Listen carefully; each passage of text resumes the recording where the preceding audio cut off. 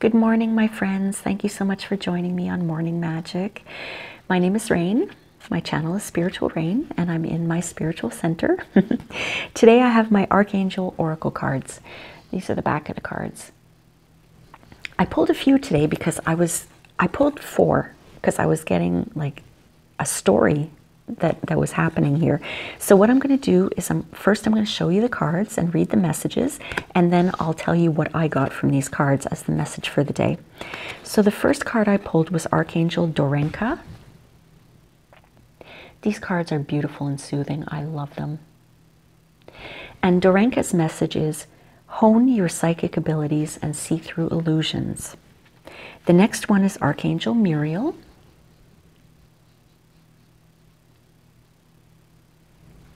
And her message is, trust your own wisdom, have faith in your psychic impressions. Then we have Archangel Samael.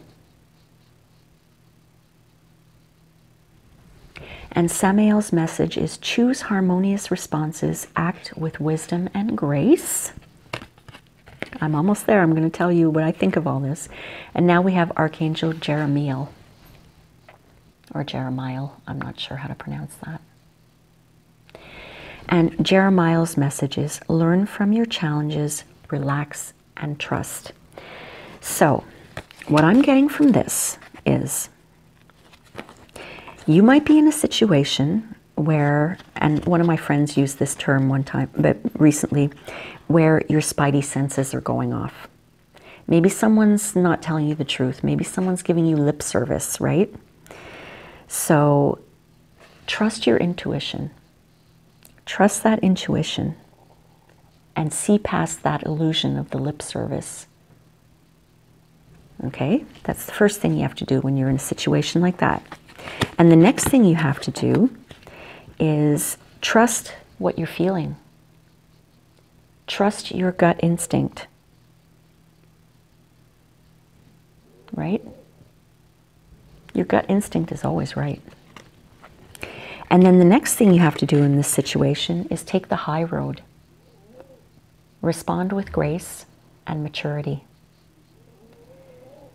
Don't react with emotion and freak out and, you know, take the high road.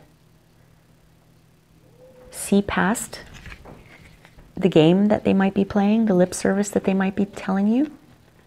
Trust in your gut that you know something's going on and you're aware of it.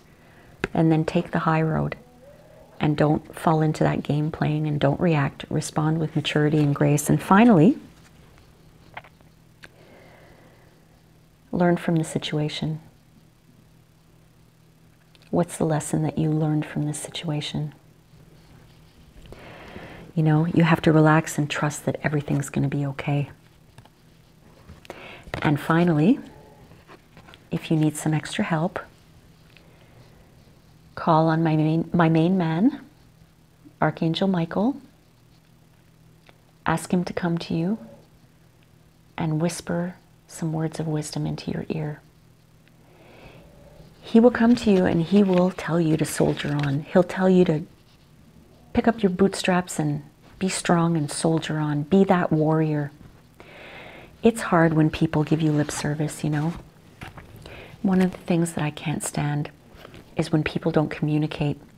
Now, I do understand that sometimes people have difficulty communicating, especially when it's an uncomfortable situation, and it might take them a little while to come around. And as long as they come around, that's fine. That is absolutely fine. But I'm sure we've all been through this before when you know something's going on with someone, you know, your spidey senses are tingling. You know that something's up. And you say, hey, what's wrong? Nothing. Give me a break. See past that illusion and trust your gut. You know something's wrong. You know, if they're not willing to talk to you about it, okay. Give them a little time and maybe they'll come around. Usually if it's a good friend or somebody who loves you, they will come around. But if it's someone who's maybe incapable of interacting with people on a mature level, that's when you have to be the one to take the high road and respond on a mature level and be graceful about it, you know. Sometimes it's not a person's fault that they can't communicate, but they never will be able to properly communicate. So you have to kind of say, all right, well, that's up to them, you know. There's nothing I can do about that. But then learn the lesson, you know. Maybe this person is repeating patterns like this a lot with you. Maybe they do this often to you and you let them off the hook a lot. Learn the lesson and move on from it. Because being stuck in a pattern where somebody is always like, what's wrong? Nothing. And they make you fish and fish and fish for information. It's not good for you. It puts you in desperation and it can be quite humiliating. I've been through it, I know. And I do call upon Archangel Michael every single day for strength. And I thank him for helping me be a warrior and to deal with challenging situations the best I can. And I'm telling you, prayer works. Prayer works. I am not a Catholic. I am a nature child.